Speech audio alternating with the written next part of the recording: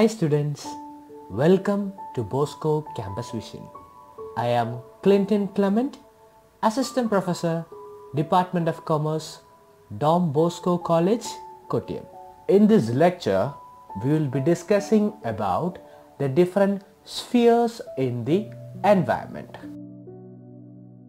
In the last section, we have learned what is an environment. We can simply say that environment is everything around us, our surroundings. And we also have discussed about the different components in the environment. Our environment consists of two different types of components, biotic components and abiotic components. Biotic components means living organism and abiotic components means non-living organism.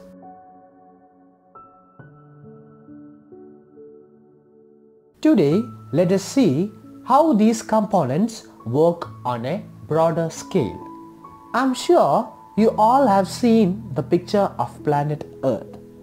Although it looks like one large structure, it has many different features. Now, if we take the entire land surface on the Earth and club it together, we get a separate sphere called lithosphere.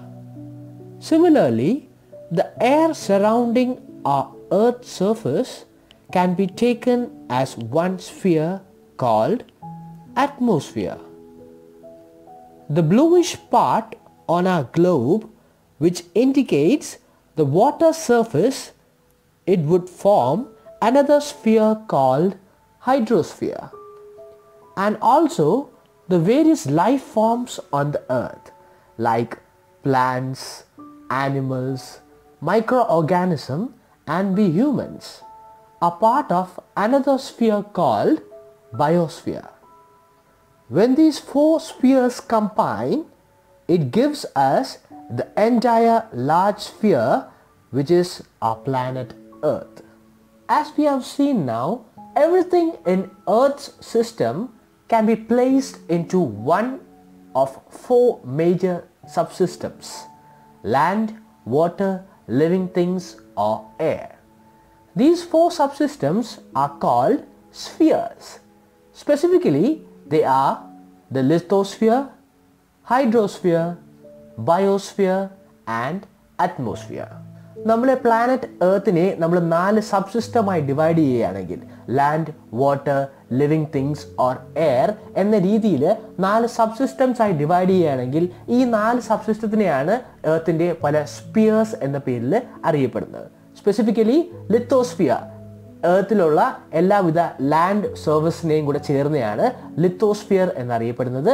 Hydrosphere ഗ്ലോബിൽ കാണപ്പെടുന്ന എല്ലാവിധ water ബോഡീസിനെയും കൂടെ ചേർന്നതിനാണ് നമ്മൾ hydrosphere എന്നും, biosphere എർത്തിലുള്ള എല്ലാവിധ living organism, plant, micro organisms, animals, V humans എല്ലാം കൂടെ ചേർന്നതാണ് biosphere എന്ന് പറയുന്നത്.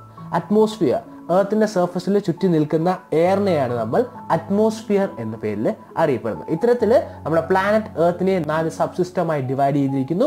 ഈ 4 സബ്സിസ്റ്റത്തിനെയാണ് നമ്മൾ എർത്തിന്റെ സ്ഫിയേഴ്സ് എന്ന പേരിൽ അറിയപ്പെടുന്നത്.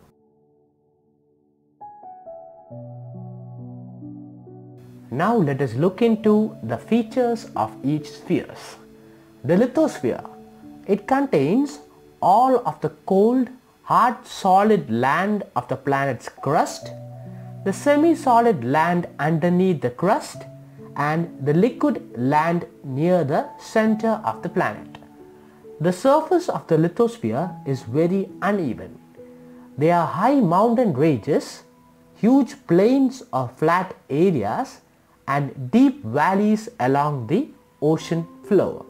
Lithosphere പ്ലാനറ്റ് എർത്തിലെ ലാൻഡ് ബോഡീസ് എല്ലാം കൂടെ ചേർന്നതിനാണ് നമ്മൾ ലിത്തോസ്ഫിയർ എന്ന പേരിൽ അറിയപ്പെടുക. ലാൻഡ് ബോഡീസ് ഉദ്ദേശിക്കുന്നത് നമ്മുടെ സർഫസിൽ കാണുന്ന ലാൻഡ് ബോഡീസ്, പിന്നീട് semi solid land bodies underneath the earth crust and the liquid land near the centre of the planet. ഇത്തരത്തിൽ പ്ലാനറ്റ് എർത്തിൽ കാണുന്ന എല്ലാ തരത്തിലുള്ള ലാൻഡ് ബോഡീസും കൂടെ ചേർന്നതാണ് ലിത്തോസ്ഫിയർ എന്ന് പറയുന്നത്. ഈ ലിത്തോസ്ഫിയർ എന്ന് പറയുന്നത് അൺഈവൻ സർഫസ് ആണ്. അതായത് പല ടൈപ്പിലാണ് ലാൻഡ് ബോഡീസ് ഉള്ളത്. നമുക്കറിയാവുന്ന പോലെ മൗണ്ടൻസ് ഉണ്ട്, ഫ്ലാറ്റ് ഏരിയാസ് ഉണ്ട്, നദികളുടെ തീരത്ത് കാണുന്ന അൺഈവൻ ആയിട്ടുള്ള ഏരിയാസ്, അങ്ങനെ പല അൺഈവൻ ആയിട്ടുള്ള സർഫസ് ആണ് ലിത്തോസ്ഫിയർ എന്ന് പറയുന്നത്. അപ്പോൾ ലിത്തോസ്ഫിയർ എന്ന് പറയുന്നത് പ്ലാനറ്റ് എർത്തിന്റെ ലാൻഡ് ബോഡീസ് എല്ലാം കൂടെ ചേരുന്നതിനാണ് നമ്മൾ ലിത്തോസ്ഫിയർ എന്ന പേരിൽ അറിയപ്പെടുന്നത്. The next sphere is the hydrosphere. The hydrosphere extends from Earth's surface downward several kilometers into the lithosphere and upward about 12 kilometers into the atmosphere. A small portion of the water in the hydrosphere is fresh.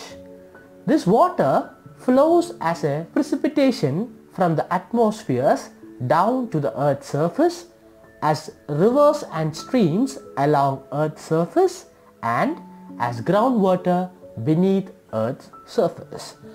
Hydrosphere എന്ന് പറയുന്നത് ഭൂമിയിൽ കാണപ്പെടുന്ന water bodies എല്ലാം കൂടെ ചേരുന്നതിനാണ് നമ്മൾ hydrosphere എന്ന് പറയുന്നത്.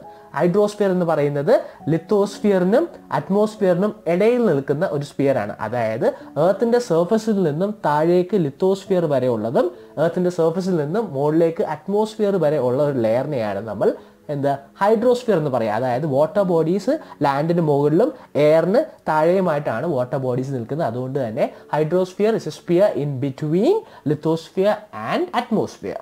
നമ്മുടെ ഭൂമിയിൽ കാണപ്പെടുന്ന വാട്ടർ ബോഡീസിൽ വളരെ കുറച്ച് ശതമാനം മാത്രമാണ് എന്തായിട്ടുള്ളത്, ഫ്രഷ് വാട്ടർ, അതായത് നോൺ സോൾട്ടി, ഉപ്പ് കണ്ടന്റ് ഇല്ലാത്ത ഫ്രഷ് വാട്ടർ ആയിട്ടുള്ളത് വളരെ ചുരുക്കം കണ്ടന്റ് മാത്രമാണ്. കൂടുതൽ വാട്ടർ ബോഡീസും സോൾട്ട് വാട്ടർ ബോഡീസാണ്. നമ്മൾ ഒരു വേൾഡ് ഗ്ലോബ് എടുത്ത് നോക്കിയാൽ തന്നെ കൂടുതലും ഓഷ്യൻസ് ആണ് കാണപ്പെടുന്നത്. ഈ ഓഷ്യൻസ് പൊതുവെ സോൾട്ട് വാട്ടർ ആണ്. അതുകൊണ്ട് തന്നെ ഹൈഡ്രോസ്ഫിയറിൽ വളരെ ചുരുക്കം കണ്ടന്റ് മാത്രമാണ് ഫ്രഷ് വാട്ടർ ഉള്ളത്. ഈ ഫ്രഷ് വാട്ടർ എങ്ങനെയാണ് ഉണ്ടാകുന്നത്? അറ്റ്മോസ്ഫിയറിലുള്ള ചെറിയ വാട്ടർ ബോഡീസ് മഴ എന്ന രൂപേണ എർത്ത് സർഫസിലേക്ക് വരികയും ഈ എർത്ത് സർഫസിലെ പല രീതിയിലുള്ള റിവേഴ്സ് സ്ട്രീംസ് എന്ന വഴിയിൽ എർത്ത് സർഫസിന്റെ പല മേഖലകളിലൂടെ ഒഴുകി അവസാനം ഗ്രൗണ്ട് വാട്ടറായി ബിനീത്ത് എർത്ത് സർഫസിലേക്ക് എത്തിച്ചേരും. ഇത്തരത്തില് പ്ലാനറ്റ് എർത്തിലുള്ള എല്ലാ തരത്തിലുള്ള വാട്ടർ ബോഡീസും കൂടെ ചേർന്നതിനാണ് നമ്മൾ ഹൈഡ്രോസ്ഫിയർ എന്ന് പറയുന്നത്. The atmosphere. It contains all the air in the Earth's system. It extends from less than 1 meter below the planet's surface to more than 10,000 kilometers above planet's surface. The upper portion of the atmosphere protects the organism of the biosphere from the sun's ultraviolet radiation. It also absorbs and emits heat. When air temperature in the lower portion of the sphere changes, weather change occurs. Earth സിസ്റ്റത്തിലുള്ള എല്ലാ air കണ്ടന്റും കൂടെ ചേർന്നതിനാണ് നമ്മൾ atmosphere എന്ന് പറയുന്നത്. Atmosphere എന്ന് പറയുന്നത് earth സർഫസിന്റെ 1 metre താഴേക്കും അതിന് 10,000 kilometres മുകളിലേക്കുമുള്ള ഏരിയയാണ് നമ്മൾ അറ്റ്മോസ്ഫിയർ എന്ന് പറയുന്നത്. അറ്റ്മോസ്ഫിയറിന്റെ അപ്പർ പോർഷൻ ആണ് നമ്മുടെ എർത്തിലെ ലിവിങ് ഓർഗാനിസത്തിനെ അൾട്രാവയലറ്റ്, സണ്ണിന്റെ അൾട്രാവയലറ്റ് റേഡിയേഷനിൽ നിന്നും പ്രൊട്ടക്ട് ചെയ്യുന്നത്. നമ്മൾ കേട്ടിട്ടുണ്ടായിരിക്കാം ഓസോൺ ലെയർ. ഓസോൺ ലെയർ ആണ് സണ്ണിന്റെ അൾട്രാവയലറ്റ് റേഡിയേഷൻസ് എർത്ത് സർഫസിലേക്ക് എത്താതെ ബയോസ്ഫിയറിലുള്ള ലിവിങ് ഓർഗാനിസത്തിന് ജീവിക്കാനുള്ള ഒരു എൻവയറമെന്റ് ക്രിയേറ്റ് ചെയ്യുന്നത്. ഇത് മാത്രമല്ല, ഇത്തരത്തിൽ അറ്റ്മോസ്ഫിയർ ഹീറ്റിനെ കൺട്രോൾ ചെയ്യാൻ, അതായത് നമ്മുടെ ടെമ്പറേച്ചറിനെ തന്നെ കൺട്രോൾ ചെയ്യാൻ അറ്റ്മോസ്ഫിയറിന് സാധിക്കും. ഹീറ്റിനെ അബ്സോർബ് ചെയ്യാനും എമിറ്റ് ചെയ്യാനുള്ള ഒരു കഴിവ് അറ്റ്മോസ്ഫിയറിനുണ്ട്. അതുകൊണ്ട് തന്നെ അറ്റ്മോസ്ഫിയറിൽ ഉണ്ടാകുന്ന ടെമ്പറേച്ചർ ചേഞ്ചസ് കാരണം നമ്മുടെ വെതർ ചേഞ്ചസിനും കാരണമാകുന്നു. അപ്പോൾ എർത്ത് സിസ്റ്റത്തിലുള്ള കംപ്ലീറ്റ് എയർ ബോഡീസിനെ എല്ലാം കൂടെ ചേർന്നതിനാണ് നമ്മൾ അറ്റ്മോസ്ഫിയർ എന്ന് പറയുക.